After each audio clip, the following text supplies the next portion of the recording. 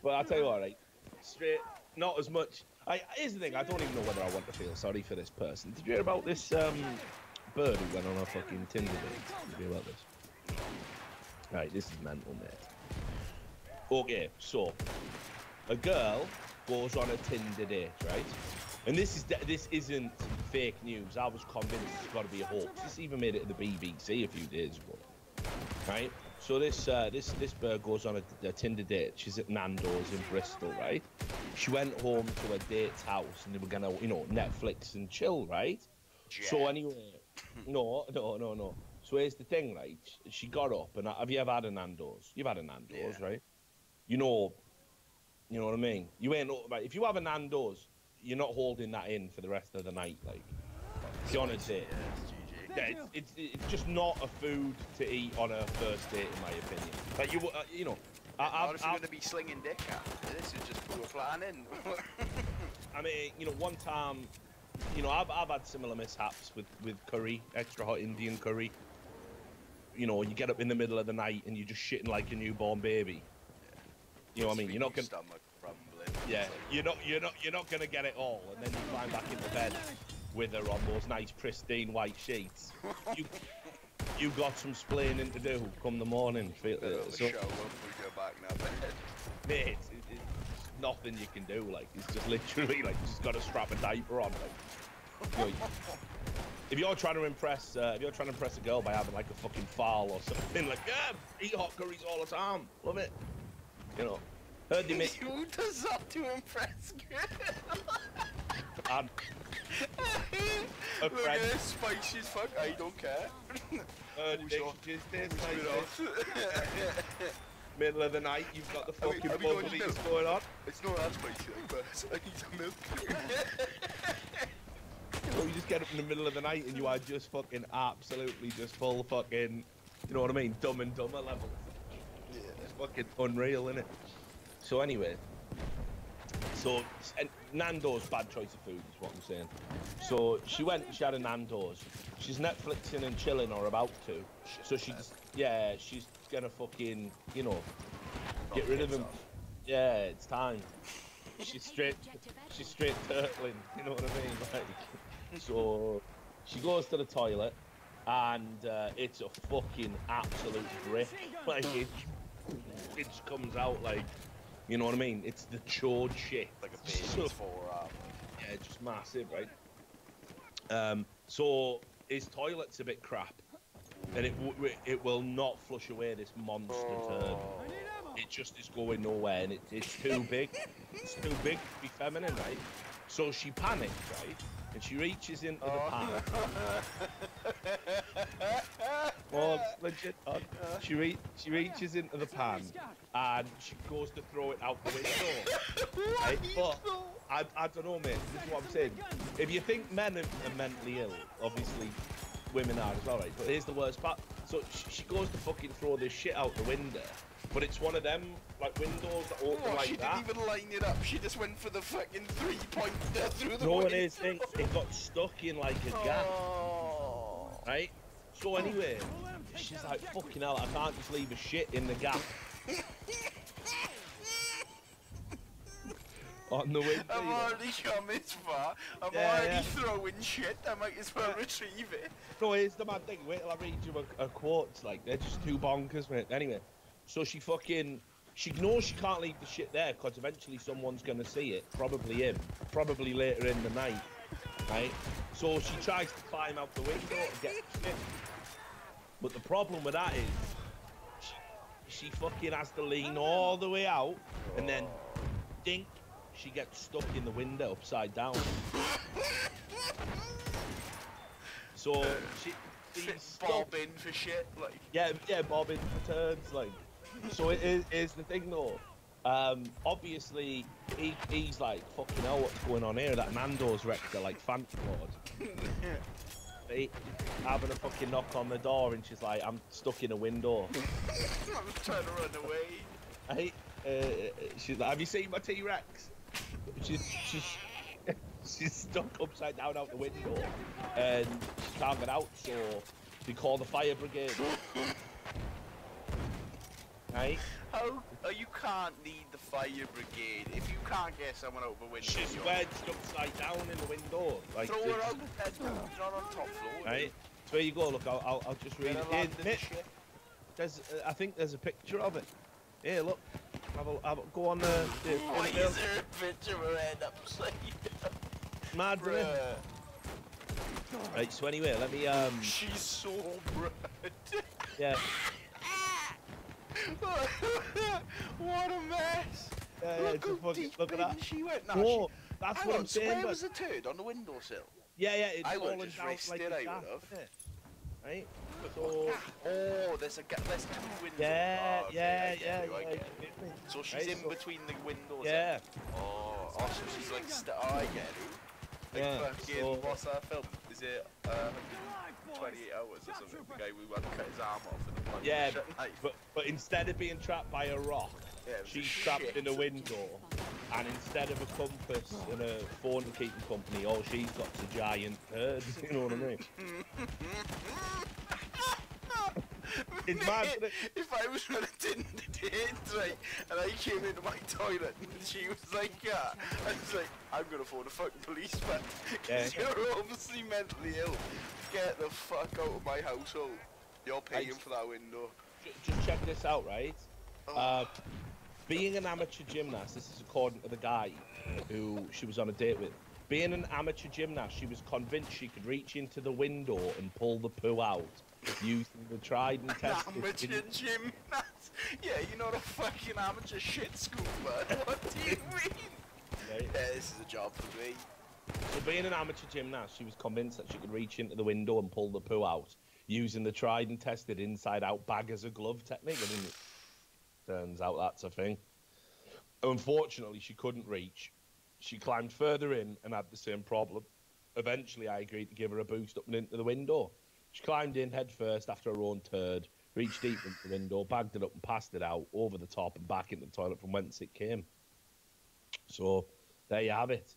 So she just got, it's like just the fucking worst Tinder date of all time, basically.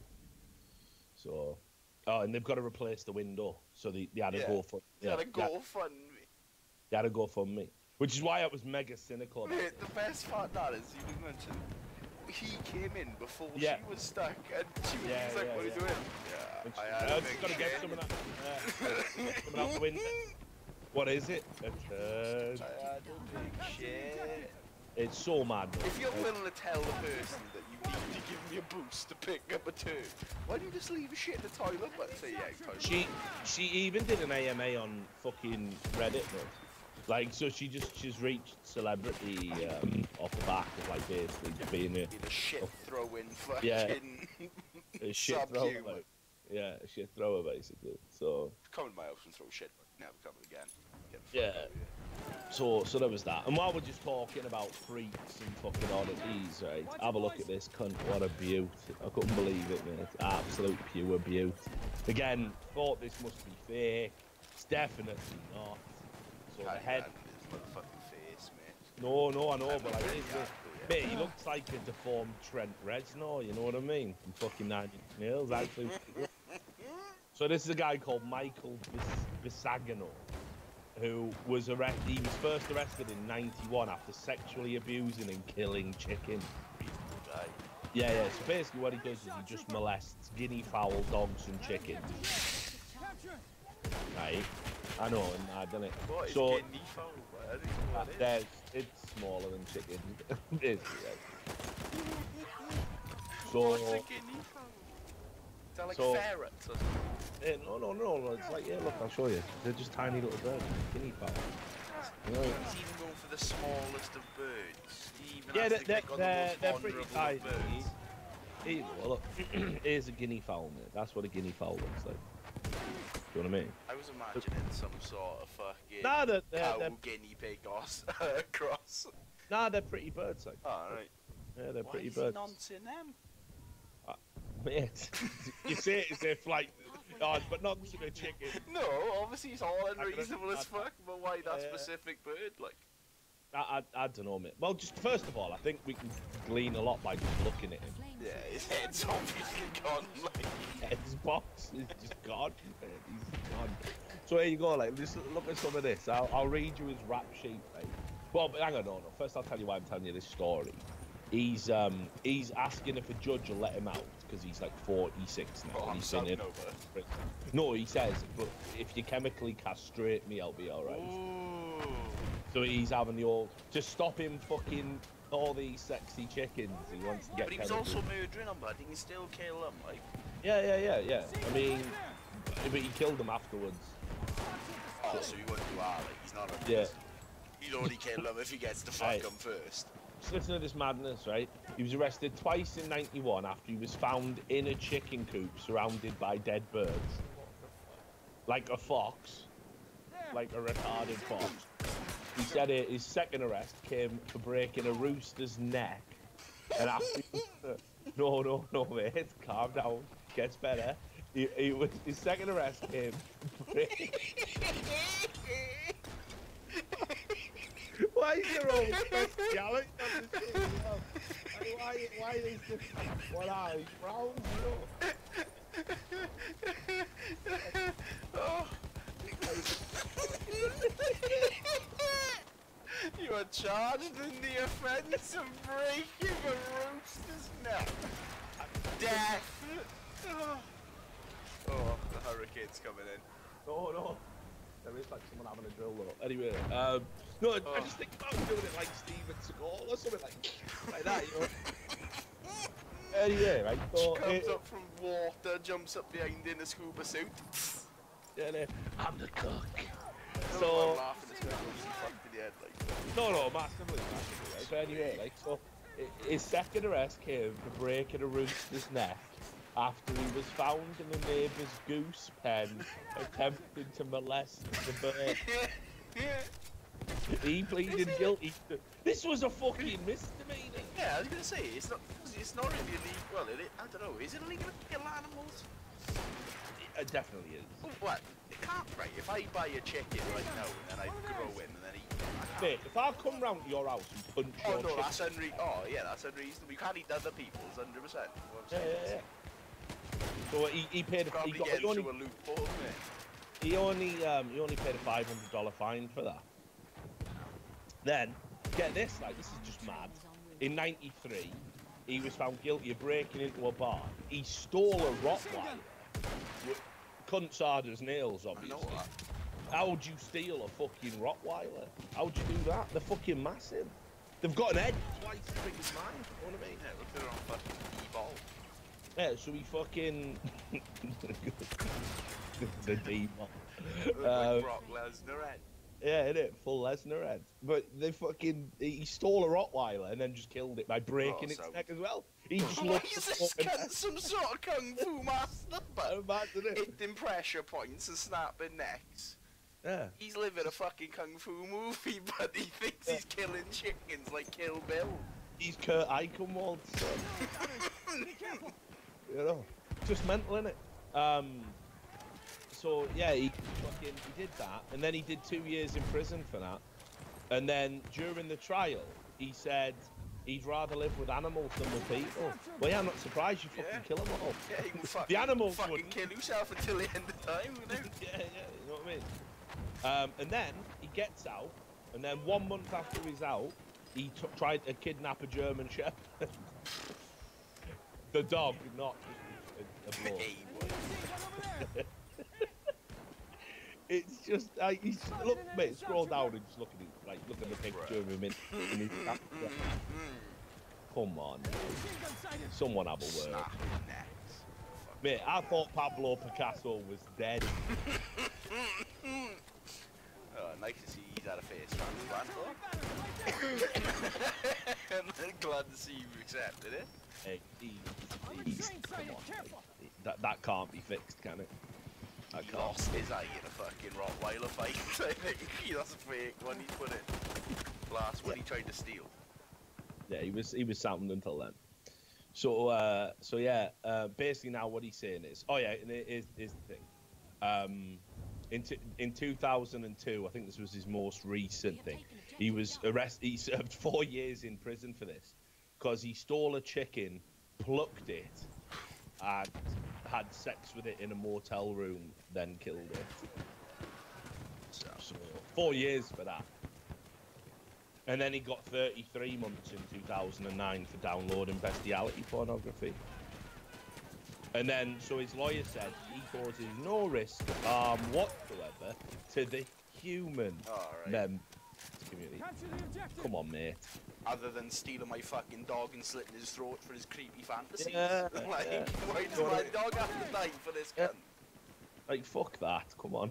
Like, I don't know. Some people just can't be helped, can they? I'm not saying put someone in prison for fucking life because they want to fuck chickens, but maybe you do it for this guy. You know what I mean? He can't be helped, can he? He's had how many chances? You just keep stealing and fucking things. Like, you can't keep being allowed to do it, can you? I think the worst thing is that the top comment underneath is, he must be barking mad. Hey. Or definitely henpecked at home. So there you go. So there's that. Right, hang on. What else have we got here? I don't know why bestiality keeps coming up in the show, by the way. I do want to say that's fucking, it's a bit ridiculous. Suppose we can do this as well, right? Yeah, I've talked about Newcastle. You ever been to Sunderland? No. Yeah. It is fucking hell on earth, Garb. It's an absolute shithole. I've got some family who live over there. My uncle and my cousins. And don't get me wrong, they deserve to live there. You know? They are scum. Like, there's just no getting away from it. But fucking hell, Sunderland, man, it's rough. So here, look, have a butcher's. Like, I saw this headline when I was just looking through all the news. Right, Sunderland. It's too retarded. This, like, Sunderland preacher vows to end the city's plague of rats. What rats is he talking about, though? Well, yeah, this is the thing, isn't it? He's not just talking about Sunderland supporters, you know what I mean? But like, here's the thing with this, like, does he work for the Sunderland Tourist Board? Like, you know, come to Sunderland, we've got rats. Like, no, but here's the thing. Like, they do this thing in the UK, right, called the City of Culture. You seen this? UK City of Culture. Right, what they do is they give out an award. How many every few years it is? And yeah, so I think it started in 2013, and it's like every 4 years. So it's like a shit World Cup, you know. And they basically say, here's a city, and they typically pick out cities. This is the thing that's retarded about it. They pick out cities a lot of the time that definitely haven't contributed much to British culture at all. Like, Norwich was on the shortlist one year. You know, yeah, inbreeding. Shitting on the floor. That's just a joke, friends from Norwich. I love Alan Partridge. Calm down. Wouldn't understand it anyway. Yeah, you know what I mean? But like, that was there. Swansea was one. You know, maybe. But yeah. No, but here's the thing. So in 2017, it was Hull. Fucking Hull. Next year, Slough. Yeah, but you know what I mean, though? Again, the only thing that Hull gave to the UK is fucking anal sex as a contraceptive. You know what I mean? The old fucking Colchester condom. The £7 blowjob, like. Yeah. It's just, what the fuck is Hull done for? You ever been to Hull? Like, it's fucking rough. It's not good. So how's that city culture? So anyway, Sunderland is in the mix. It's the saddest bunch, like, right? Swansea on a short list. Sunderland, Stoke, and Coventry. Literally none of them have any. Yeah, innit? Like, come on, boys. Like, so it's almost as if it's like, listen, we're deliberately picking the shitholes. They need this, you know? It's like an incentive to get your fucking act together. Fix your city. So this preacher, and here, back to this fucking preacher, he wants to get rid of Sunderland's rat problem. And again, it blows my mind that we're talking about a British city You need a fucking modern day pipe piper to get a fucking Yeah. pipe out tomorrow. That basically their solution to being overrun with rats is God. God will fix it. Like, I don't think so, preach. So here you go. Like, I'll just read you this, right? He's Father Lydon Smith has even taken to the streets where he's from to record evidence of the city's rat problem and other pest-related issues. A Sunderland rats and rodents page has been set up on Facebook. Go join that shit now. I bet that's lit. I bet that's fucking lit, bruv. I'm going there. Let's have a look. Right, what was it? Sunderland Rats and rodents. rats and rodents. Let's have a look. What the fuck? Might shut it down now, mate. Too many fucking outsiders. Yeah. Might have got a bit too big. Like, that can't be true. First thing I got was something in the Sunderland Echo about a fraudster released a pet rat at a restaurant to get a free meal on Valentine's Day. Sound. Oh wait, I think I'm caught it, Look at this cheeky cunt. What's there you go. What's it? Oh, nice. Let's have a look. How many people are on board with 321? Join the cause. It's getting that. Look. Check out his post there. Sunderland has a major problem with rats and seagulls. Lazy favourite of the seagulls. What are you gonna do? Kill them? How can you compare rats to seagulls, by the way? Nah, they are fucking rats and wings, like. No, mate. Seagulls alright. Seagulls cunts. What would you like that cunt with the bong eye? What you choking? I don't give a fuck. Well, that's the bird that deserves a day. They offer guinea fawn. Not foul. Listen, I've fixed the problem. I don't know what is. No, I've fixed the fucking problem. I've fixed the fucking problem. You don't chemically castrate that cunt in America. You hire him and you send him to Sunderland. Fuck and he all the rats to death. Yeah, he'll just fucking wreck all the rats and seagulls, won't he? He'll love it. He'll be in his fucking element. Yeah, you living the dream. I'm the fucking weaver. You know what I mean? He gets like, to bum rats. We don't have to deal with the rats. We're all living the dream. I might do it. I might do it. Oh yeah, let's get him out of jail. Listen, I might post it on the Facebook page. Saying, hey, I might do that now. Let's have a look.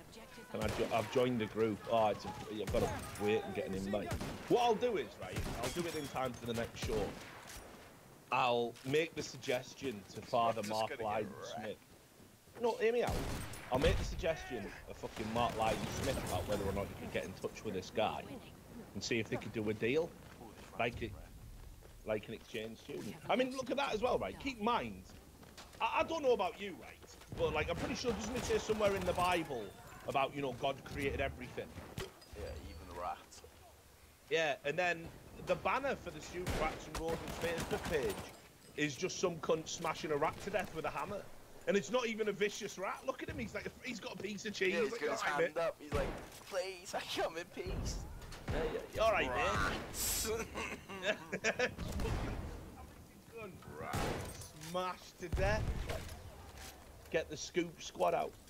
So anyway, he's calling on the council to do more, although civic chiefs have said the number of rodent sightings have almost halved in the last year, so he might just be making it up, making a name for himself. It's because he's been praying, he's going to say, man. He said there's been a dramatic increase in the number of rats around the church.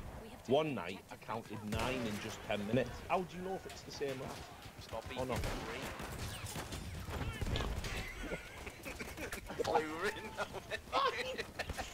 Sorry. What's delicious soft French cheese got to do with it? You leave some in there. They love a brie. What are you talking about? Are you alright? I'm just saying it could be the priest's fault.